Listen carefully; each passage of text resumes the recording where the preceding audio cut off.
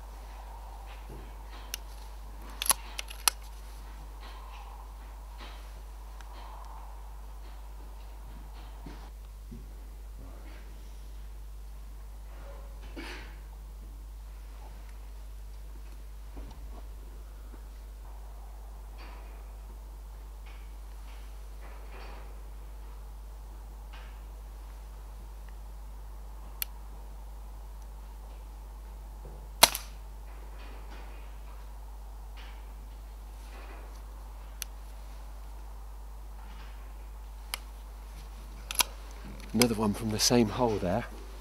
Now this is some really interesting shooting. I'm on a mixed farm, but I'm actually targeting the slurry pit where there appear to be quite a few rats on the move. It's a great setup because directly behind the pit is a big cattle shed, so there's loads of feed for them there. And around the pit there's also plenty of nesting sites for them. It also appears that some of them are actually coming here to drink. So far I've been shooting them from against the back wall mostly, which is giving me a nice, safe backstop. But I will keep an eye on the other areas because no doubt as the night progresses we'll see rats moving elsewhere. One entertaining thing about picking them off from that wall is that they drop down with a heck of a splosh into a watery grave. I'm going to be quiet now and we'll hopefully get a few more.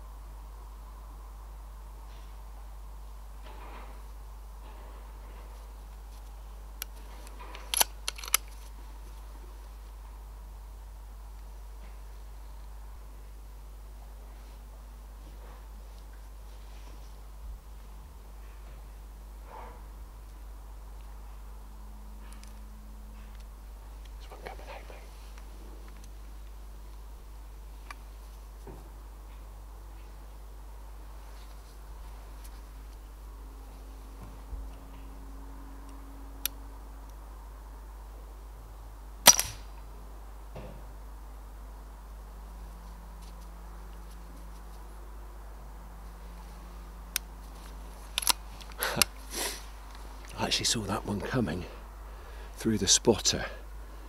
Initially all I could see over there was the fainter glow of the dead rats that were obviously still giving out a heat signature, and there was a moorhen on the pit as well. Surprisingly, it's absolutely filthy, but the moorhens still seem to love living and nesting down there. Anyhow, once that rat was coming out, there was no missing it. It stood out like a sore thumb. I was there ready to pick it off through the Alpex. Brilliant stuff.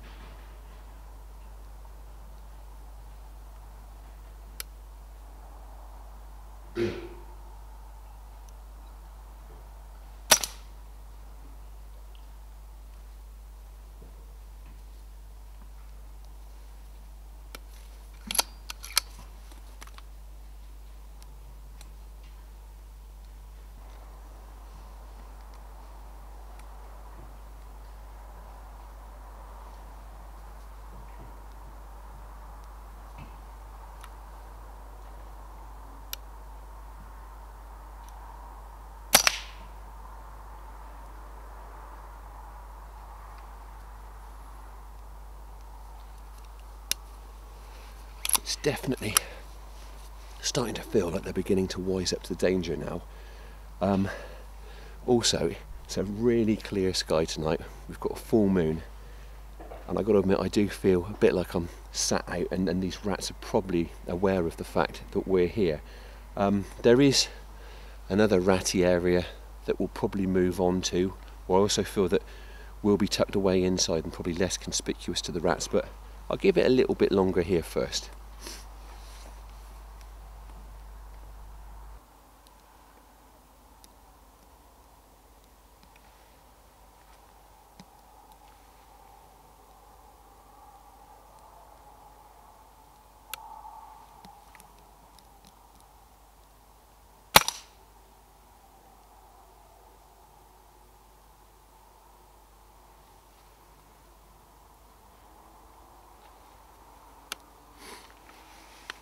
Well, that was another one that really didn't want to venture very far away from cover. So I think, being that it has got pretty quiet in this spot now, we will make that move, and like I say, tuck ourselves up somewhere where I think we'll be a little bit more stealthy. It's gone well here though, we've had a few rats. And also, now that I know we're going to make a move, it doesn't matter if we make a bit of noise, so I will quickly tell you about the kit before we move on.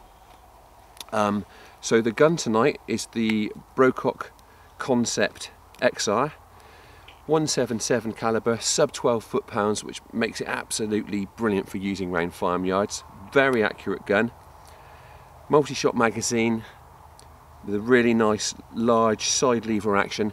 Just makes life so much easier shooting in the dark, to be able to fairly intuitively find that side lever backwards and forwards. You're reloaded, ready for the next shot. Optics, it's the HikMicro Alpex from Scott Country. I've spoken about this scope a lot. I absolutely love it. I've used it so much through last winter, and it just hasn't let me down. It's got a brilliant full colour image by day. It's fantastic in twilight, and as I hope you'll be seeing from what I'm capturing through it tonight, it's got a really sharp infrared image too. So it's just a brilliant piece of kit. Obviously we were out lamping a few weeks ago. This is infrared, so it's just giving me that extra degree of stealth. I'm not waving the lamp around. And as ever, the scope is held on with Sports Match scope mounts, which I've got absolute faith in. I've used them for decades, and I just know they give me that rock solid contact between the optic and the gun. So that's a quick run through the kit. We'll get ourselves over to that other spot, and all being well, we'll shoot a few more rats.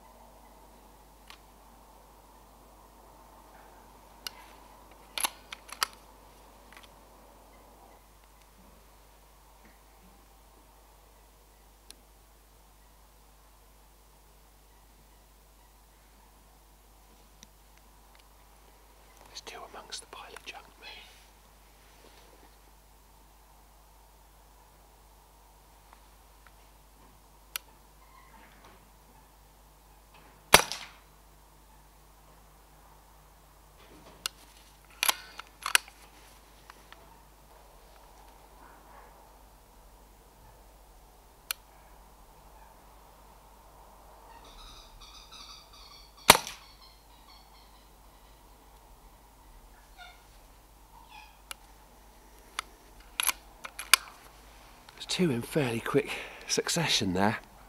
It's funny, you get little flurries in certain spots, then it'll go quiet and you might get a couple somewhere else, but I'd actually spotted a couple muddling about just before the first one of those, in and amongst that bit of heap of rubbish there, and suffice to say, that was probably the ones I'd seen through the spotter.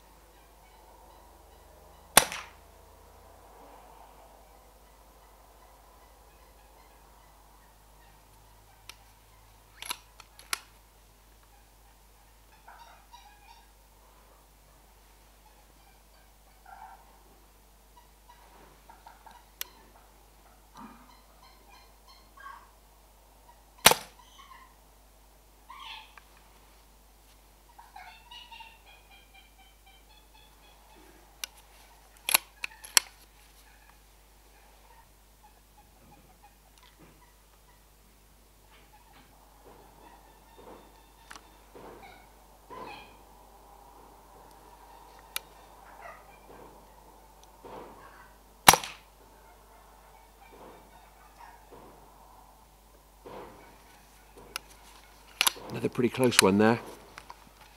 That one was just under 10 metres, so it needed a bit of holdover. And I've got to say, I'm glad we've moved to this spot because it has got things going again. It's slowing down a little bit now, but we're getting through them, so that is inevitable. And I don't know if the camera's picking it up, but obviously we've moved away from the slurry pit. We're not that far from it, and the moorhens over there have been making a hell of a lot of noise. I'm not sure what it is that's agitating them, but I think it's just as well that we're not trying to shoot there now, because with all that racket, I don't think there'd be a lot of rats on the move.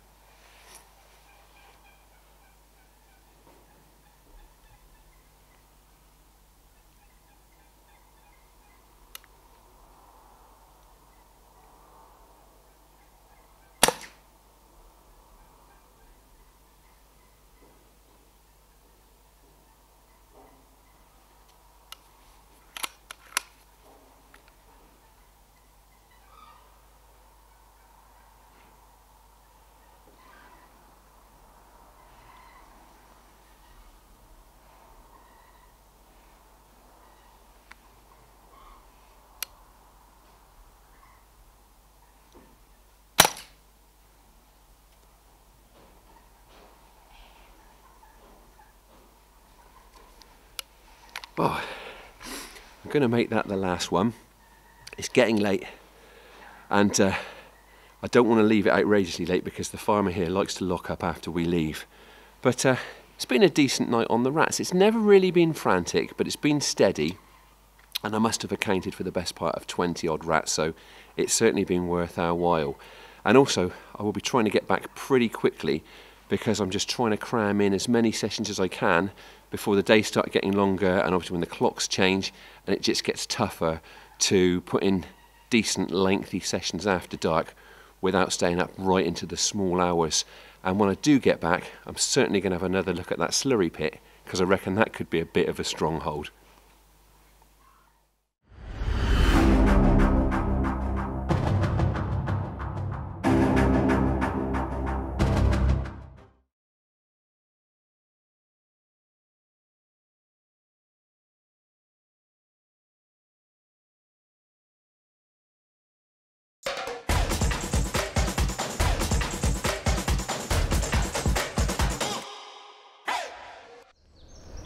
Another great night's ratting with the HikMicro Alpex there. Next up, I'm taking a look at the latest version of the Weihrauch HW100.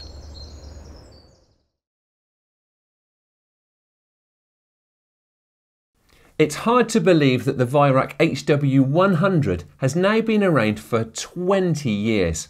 Now, This airgun has always been at the front of the PCP pack, and a rolling programme of development tweaks has kept it there. Now what I've got here is the latest KT version from official UK distributors Hull cartridge, and it retails for £1,075. So let's take a closer look at this iconic airgun. This is the carbine version, which measures up at a pretty compact 95 centimetres with the supplied silencer fitted. Now it tips the scales at just a shade under 3.3 kilos before you fit a scope, and it is very solidly constructed. Now Weihrauch has a reputation for excellent build quality and engineering, and that is certainly apparent in this airgun, which is flawlessly finished. The stock has been tweaked on this latest model, and the laminate version now has a push button adjustable cheek piece. Now I really like the forward sweep of the front of the forend, and the grooves that run back from it on either side of the stock make for a really good hold with your leading hand. The stock is ambidextrous, and on this model has a large thumb hole cutaway. Now you can't really shoot thumb up with it, but it's still very comfortable and it looks great. Now the actual pistol grip is brilliantly contoured to set you up for the trigger, and the stippling that wraps around it is very neat and really grippy. The latest version of the HW100 has more definition in the styling of its cheek piece. Now obviously this is a scope only airgun, and that cheek piece is nice and high to ensure good alignment between your eye and your chosen optic. Now the butt section of the stock is finished with a rubber pad, and I have always really liked the black and white spacers. You can see that there is a Picatinny rail for scope attachment, but it can be removed to expose the usual Weihrauch dovetail rail. Now the KT model has a 31 centimetre barrel, and it's available in 177 and 22 calibers, as well as .20 to special order. Now it has a 1/2 inch UNF thread, and the silencer seen here is supplied as standard.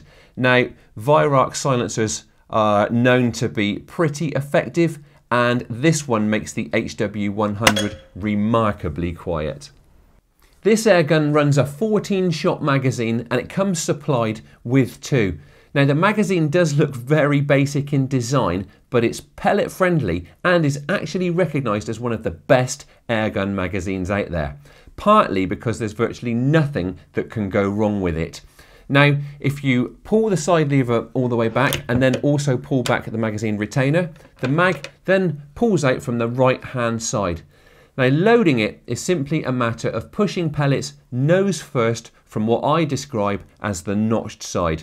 When the mag's full, you simply pop it back in, return the retainer and the side lever, and you're ready to go.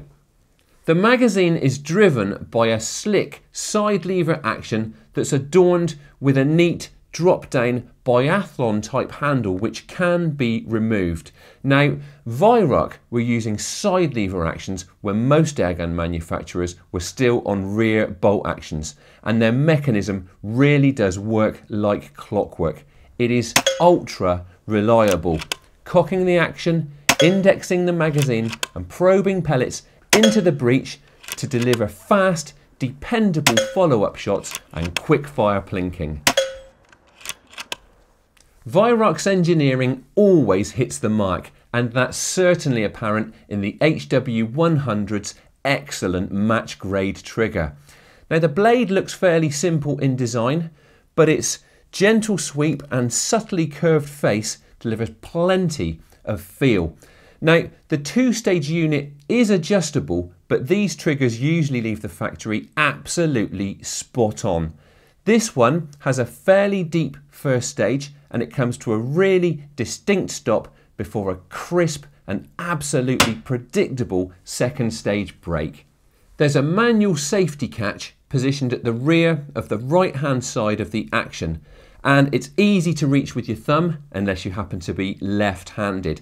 Now it can't be applied unless the gun is cocked, and then you draw it backwards to make the gun safe, and then thumb it forwards when you're ready to take the shot. The HW100 produces muzzle energy close to the UK legal limit. This one is doing 11.5 foot-pounds, and it's doing it pretty consistently with a variation of 9 feet per second over a string of 10 shots. Now, its air cylinder is removable and remaining air pressure is displayed on the gauge at its front. Maximum fill pressure is 200 bar, and from that the .22 caliber review gun returned about 70 consistent shots. Now, that's not bad for a short barreled airgun with such a compact cylinder. Now, that cylinder can also be refilled in situ, and that is simply a matter of pulling the plug out from the inlet at its front and then plugging in with the supplied filling probe. The HW100 has no shortfalls in the accuracy department and is the sort of airgun that's capable of landing one pellet on top of another at 25 metres. Now, thanks to its great barrel, excellent trigger and very consistent output, it's also capable of ragged single hole groups at 40 metres and 50 metre spinners of really straightforward targets off of a bench in still conditions. Now, the HW100 is also the kind of airgun that most people find pretty comfortable to shoot from a variety of stances. So, provided you put in the practice, it will also deliver the goods out in the field when you're away from the comfort of the bench. There is no denying that the HW100 has stood the test of time. Now, I've actually got a Sporter carbine model of my own, and that's given the best part of 10 years good service with no more maintenance than the occasional wipe down with an oily cloth. Now, it's also a gun that's kind on the eye, and I really like the way that its styling has remained fairly traditional over the years. So, that's the Weihrauch HW100 KT Walnut in its newest guise.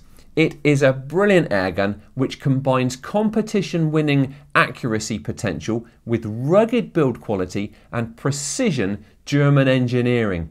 Now, I can certainly vouch for its suitability for live quarry shooting, and I know loads of club shooters who make it their first choice on the range. Now, this airgun may have been around for 20 years, but it's certainly still going strong.